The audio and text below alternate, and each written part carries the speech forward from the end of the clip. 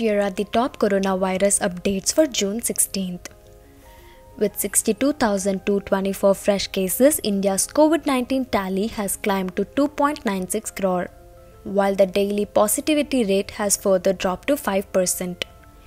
The death toll due to the viral disease has climbed to 3.79 lakh, with 2,542 more people succumbing to it, while the number of active cases was recorded below 8 lakh. More than 19 lakh samples were tested on June 16, 2021, according to the ministry's data update.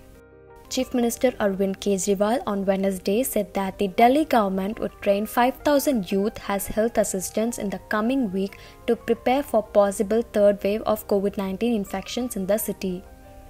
Under the plan, 5,000 youth will be given 2 weeks training by Guru Gobind Singh Indraprastha University.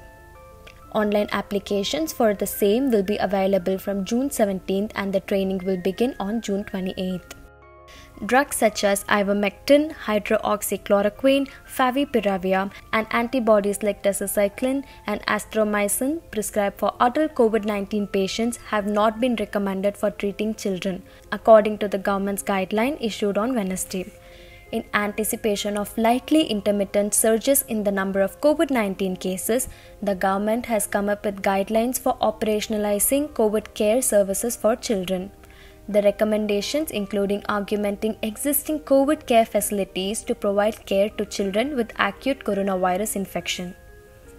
According to it, those with comorbid conditions are likely to have more severe manifestations of COVID-19 and poorer outcomes should be priority group for immunization.